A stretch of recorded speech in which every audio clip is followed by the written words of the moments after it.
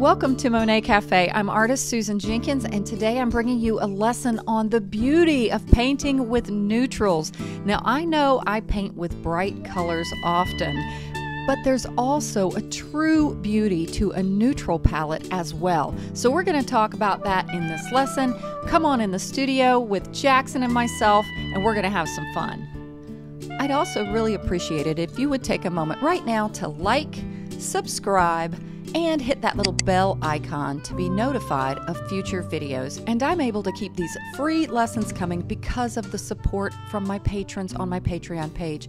If you would like to consider becoming a patron, it's only $5 a month and you get extra goodies and extra content. I'm going to be sharing a lot about the products that I'm using. Oh, and I just have to praise the Lord. Often when I start a painting, I have to just praise God. Does anybody else do that? In this lesson, I'll be using primarily a couple of sets, actually, of Terry Ludwig pastels. One's called Umber Shadows and Shades, and the other is called Shades of Natures. These have such gorgeous neutral colors. I'll be talking about them more as I paint. The surface I'll be using is Strathmore pastel paper. This is unsanded paper. It's quite affordable, and it's really great for beginners, although I know a lot of people love the sanded surfaces. And there's my little lovely set of the Umber Shadows and Shades. And I started this painting because my last tutorial with a similar scene was so bright with color. You can see it sitting there to the left. And I often share how neutrals actually help to make your brilliant colors be more of the star of the show. So I wanted to really do a neutral palette, tone everything down quite a bit, and I held up that little Prismacolor new pastel I'm using here. You can use whatever to sketch. I don't recommend pencil, like pencil lead. Pastels don't adhere to it well, and it stays kind of shiny. And I'm going to be using, like I said, primarily the Terry Ludwig neutral sets I mentioned, but I am going to use some darks at the beginning to establish my darks. These are also Terry Ludwig pastels. And at the end, I'm going to be adding a little bit of color. Like I said, when you have a primarily neutral palette, it allows you to really draw some focal attention to colors that might be a little more saturated with chroma. And I thought that this would be a neat way to show this set as well. I really do love this set. I have used it quite a few times, not really primarily like I'm doing right now. And I am going to, in a little while, you'll see me put up the other little color chart. This one right here to the right of me is the one for the Umber Shadows and Shades. Terry Ludwig is great because they provide these in their sets, and you need to go in and fill them out because that's really the only true way to see what those colors look like. If you pull it up online or if you take a photo and try to look at it later, they never look exactly the same as if you physically make a mark on it. But what I was saying is that in a little while, you'll see me put up the other set, which is the Shades of Nature, the little color guide for that set as well, because I use a few of those, but I primarily used this Umber Shadows and Shades set. And by the way, these values are a little bit darker. So if you're looking to get a good set of neutrals and you need some that are a little lighter, go with the Shades of Nature. If you want them a little darker, you can go with the Umber Shadows and Shades. And they're very minuscule dark light difference there. And they're both just gorgeous. I find these sets are, they lean towards warm tones. They're earthy. You know, that's how I think of them. And they're just so beautiful. None of them, if you look at the set as a whole, and if you say you just took a picture of all of the pastels and convert it to black and white, that's a really great way to see the values.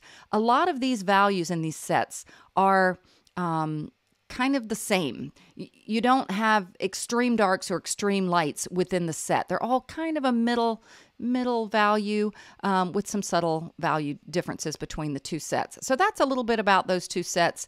And I'm continuing to work here, just building up my darks. I'm not working from a reference image because I'm working from my little study, my little sketch that I do. I like to do a preliminary sketch often before I paint, and then I can use those little sketches just to create a painting, kind of from just that guide of values. You can see it to my left there. And by the way, I am speeding this up, but a lot of the techniques I'm using for this painting can be found in the video right before this one. It's called 12 Easy Tips for Painting Water. And in this lesson, I give you a lot of the tips that I'm using in this video. You saw me a little while holding my fingers up, measuring the height of the trees above the horizon line, and I kind of brought it down. Often, images in a reflection are mirrored from what's above the surface. And this is another one of the tips. Reflections tend to pull down. So I'm using a chamois cloth to pull these reflections down into the water. Later, I will layer some pastels, some flatness on that water. And all these techniques I talk about in that video. So I'm going to provide a link to that video in the description of this one. And also, I'll make it the clickable link at the end of this one. At the end of all of my videos, I have a little suggested video. So you can find that one there. And again, this video is more about using neutrals and more about these two sets. Now, that one I just held up was the first one that I used in the Umber Shadows and Shades set, the green that I added. I'm going to hold it back up again in a second and show you. It's the color that's to the lower left on that Umber Shadows and Shades guide. And I mark on my numbers or my things so much. I think it's G454, because right there is where I made the mark. So that is the green that I used there. And now I'm using, it's like a cool gray, and I believe it's the B623 on the Umber Shadows and Shades set. And I'd like to talk a little bit now about value versus color. And really, the neat thing about working with sets like this, where you limit yourself, is you're forced, because you can't go to your go-to colors, the ones you normally go to. We all get kind of stuck in these patterns.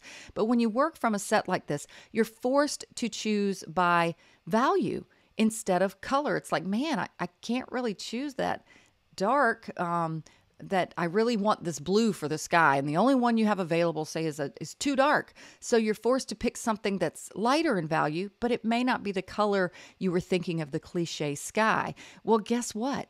That's awesome, because it causes you to have some interesting color combinations, and also it really truly is more about value, the lightness or the darkness in a painting, than it is about the color. That was like a total aha moment for me when I started learning that. And I really stress value a lot when I'm teaching. So I chose a value that I thought would work for the sky and the water. I normally would have never chosen this gray to do for a sky. So it is neat to kind of limit yourself. Now, I know if you're a brand new pastel artist and you're so happy you've got your little cherished pastels and you don't have that many, so you may say, well, I can't just pick a set and work from it, or I can. It's the only one I have. So I understand that as well. So I like to recommend, if you're getting started, let's say you're choosing some pastels, and I know they're expensive, but let's say you could just choose a few. Choose a couple of darks. These Terry Ludwig darks are really great. This is the eggplant color that I talk about so often. It looks almost black, but it's a dark purple. And you can control how dark it looks by the pressure that you put on too. So get you a couple of darks, maybe a dark purple and a dark magenta maybe, or maybe a dark green. And then get you some colors that are kind of your core colors. Cool greens, cool blues, warm blues.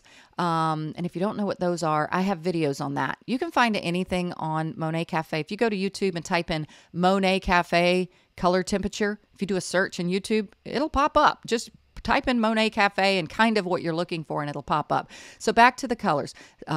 Warm green, warm blue, cool blue, purples, maybe some oranges, some really warm colors, some reds. What's that, 7 colors I've mentioned so far? And then maybe some pinks, yellows, of course. And yellows, a dark yellow, by the way, is brown. That's what a dark yellow is. So get you some of those core colors and then choose 3 values of each color. Okay, so let's say you choose, let's say you have 10 core colors you choose, and you do three values of each color. That's going to be about 30 pastels. Well, look, that's what this little set is. Now this one doesn't have a lot of those values. Like I said, it's more even in value for the set.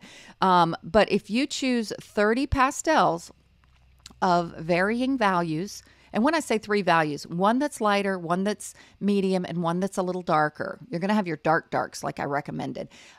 So you can have between 30 and 40 pastels and really create a whole lot of landscape paintings by working according to value. Now, as you grow as a pastel artist, you may want to add a few more colors to your palette, and that becomes something that's more your style and your taste. I love the uniqueness of being an artist. Oh, but also too, in your palette, you might want to get you some neutrals. Everybody goes for those bright colors to begin with, but I recommend getting you some pastels that are a little bit dull in color, and they are going to do exactly what's going to happen in this painting. You'll see at the end when I lay down, I'm going to put down some teal colors, and they really make this painting go from maybe a little dull in color to more an exciting composition and palette of color. So that's one of the beauties of neutrals. Now, I am choosing for these trees, once again, I'm choosing things based on values. I didn't plan on doing like an autumn scene, but I thought, oh, these rusty colors are really so nice and kind of the value that I want in these trees. And so again, I was forced to choose according to value rather than color. The greens that were in these sets weren't quite the value that I wanted or the color that I wanted. So, so I'm just kind of playing around with these colors. Now, this is one of the concepts that I talk about in the little tutorial on 12 easy tips about painting water. Whatever is above the horizon line, that's close to the water, you want to bring it down. We're mirroring things. So that's why you saw me pull some of those rusty colors down as well. And now I'm still working on kind of pulling colors down. I'm using some of the same colors that are in the sky and pulling them down into the water. And often too, values in a landscape painting are darker in the foreground and gradually get a little lighter. Well, that kind of works for water too. So I have some of my water in the foreground a little bit darker. Plus, another tip in the video on painting water is that things reflected in the water, light elements, the sky, for example, will always be a little darker in value in the reflection. And that happens often with anything that's white, like a white boat sitting on the surface. The reflection's going to be just a little bit darker in value than the white boat.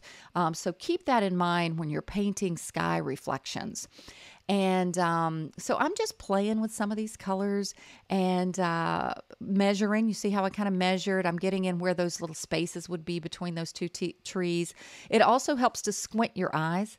And if you have a hard time mirroring images, you can take your board that your painting's on or your painting and turn it sideways. Often we can see mirror images easier when they're turned sideways.